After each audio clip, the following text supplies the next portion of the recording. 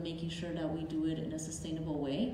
and that we get it from all the angles, right? So not just the physical aspect of